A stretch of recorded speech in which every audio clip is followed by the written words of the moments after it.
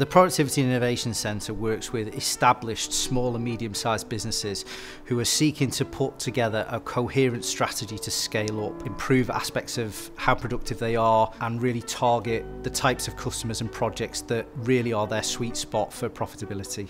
The rationale for the centre is to become a catalyst for change. It helps organisations with growth potential change their perspective on where their opportunities are. And it's a framework to give people, and we say it, to work on the business, not in it.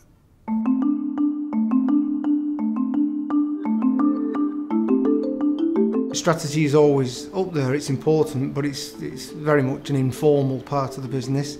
For a long time, the strategy is based in one person's mind. We'd sort of hit a ceiling, if you will. Our turnover hadn't really increased for the previous sort of 3 or 4 years. Continuing to do the same thing will only get the same results, so we needed to change something. Tom, Simon and the team down at Edgehill did a great job of not allowing us to avoid the question. Some of our guys, without being pushed and probed, were happy with the first answer that they came up with. It really got us looking much closer at what our core business should be and who our target customers should be. So there's lots of changes come about in the business since the end of the sprint programme. So in the first 12 months we had an increase in turnover of over 25%. It was a real big year for us that year. Looking at the KPIs through the 12 months after the sprint programme, you can see a real shift in the right direction.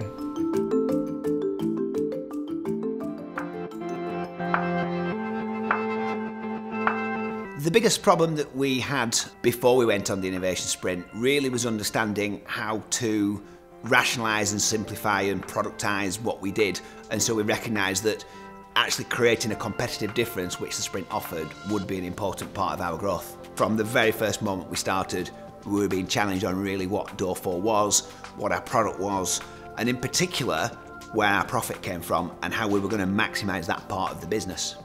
What we did a lot of work and thinking around was understanding how to split our proposition into easily manageable chunks that the customer would understand, and that language and that proposition is still central to how Door 4 presents itself to this day. The quantifiable benefits that we've seen in Door 4 are a growth in turnover of around 15%. We've seen a growth in profitability. We've definitely seen a growth in the number of relationships that themselves are profitable.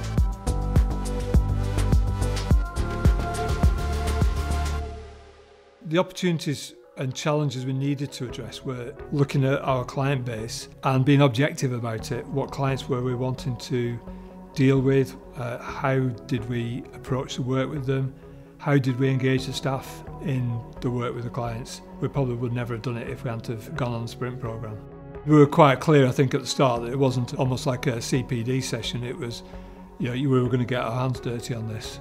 I think when you start being asked the uncomfortable questions, why do you do this? Why do you do that? Why do you let this happen? That's when we realised that things were needing to be changed. After completing the programme, things that we sort of learned to think was not to be frightened of change. Sometimes you sit back and think, I can't do that, I can't do that, I won't do that. But sometimes you've got to do it for the sake of the business and the continuity of it. The whole programme and the way it was conducted was very, very well done. The people that we worked with there were very, very knowledgeable. From start to finish, it was a great experience. We're there as a critical friend.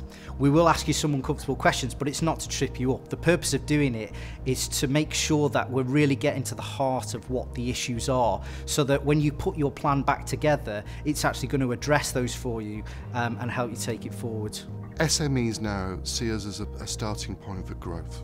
And that was the objective then, for the universities to create this ecosystem that fundamentally did two things: improved the employment opportunities of our graduates and enhanced the knowledge exchange of our academics into organisations. On average, our organisations achieved 29% growth, and in the last 2.5 years we've achieved 97 new jobs.